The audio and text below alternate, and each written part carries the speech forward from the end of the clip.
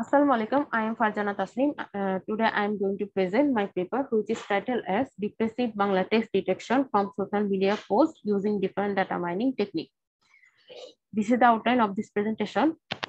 Many people use their Facebook or social media to communicate with their friends and try to share their feelings. This has helped the researcher to research this post and try to find out their mood and feelings from the post. And this depressive detection help the psychologists to prevent undesirable doing resulted from depression.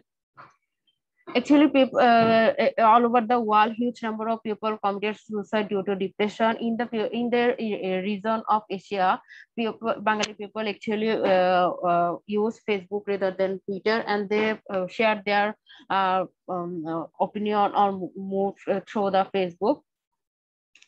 This if people is in depressed, then the people connected to him will help him to motivate and try to counsel him. And another motivation is a survey said that at the time of depression, people share their feelings and mood through Facebook, and this help us to detect depressive tests and actually work on the Bengali language. And there is an example a depressive and non-depressive text. Our objective is to find out the depressive text from the social media like Facebook and apply machine learning technique, and if that may reduce the attempt of suicide and post depression crime, and also create opportunity to help to the health sector. We are studying many related work in this first work, depression analysis from social media in Bangla language using long short term memory and RNN. They do not apply astropod removal, stemming, this type of important preprocessing technique, and that data set is very strong for deep learning. And they apply data stratification technique, but they do not maintain any standardization for data stratification technique. In the second related work, depression detection from social media data using machine learning technique, they clean and normalize and feature extraction like with LIWC and training classifier. The feature extraction technique LIWC is consisting of a 15-factor attribute, but they use only 21 factor.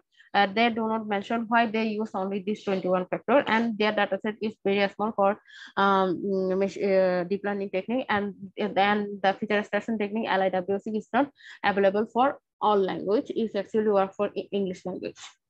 In the third word, depression detection from Bangla social media post using machine learning technique, their dataset is very small, only 1,000 data. They collected data only from the people who committed suicide.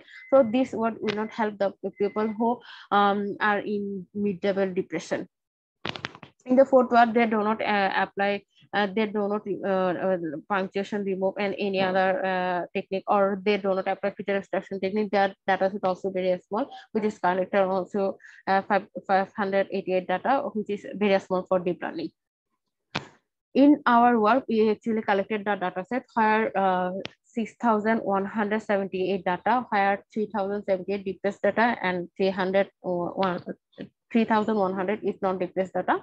We consider emoji as a word, and we at the time of data collection, we collected the data for who committed suicide, and we collected the data of post which mentioned as or tagged as feeling depressed. At some post we are being confused depressed or not. That time we taking the opinion of 50 people of our friends and family and analyze or otherwise analyze the comment section of that post to label it. This is our methodology. At first we collected the data sets and apply some preprocessing technique like stemming, astropod removal, tokenization, like that. After that we apply feature extraction technique, TF-IDF, account vectorization, word embedding, then find the training and testing feature, apply supervised machine learning technique, and find out the classification model and predict the class. After that we evaluate the performance or compare the performance of different machine learning algorithm.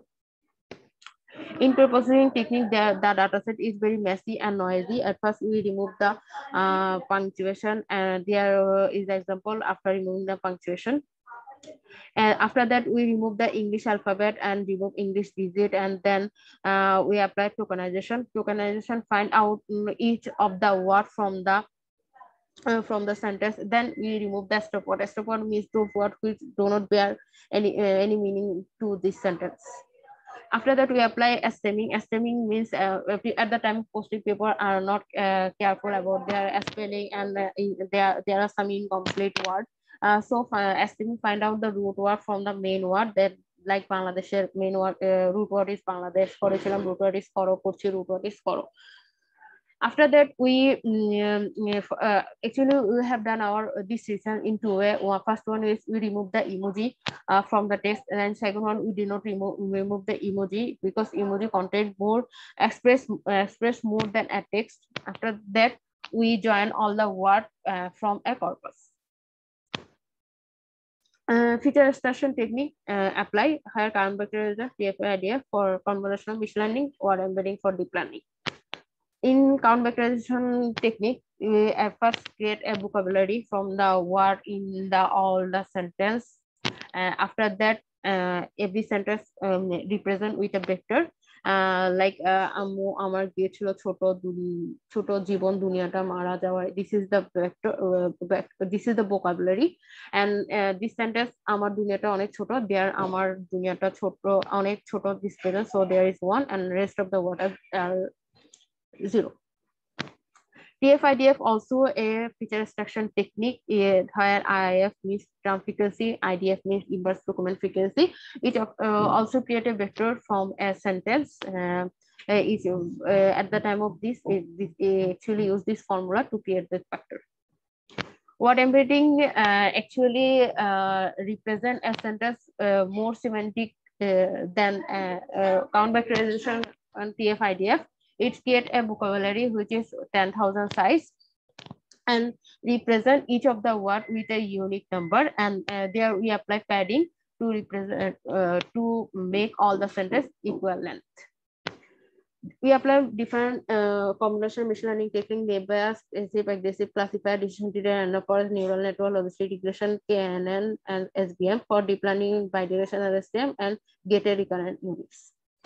We apply 10-fold cross validation where R-fold is the test and the rest of the fold are trained. For model evaluation, we actually use accuracy, precision, recall, F1 score. Here, this is the result of our work where convolutional machine learning and deep learning. We can see that with text plus emoji gives better result than with text.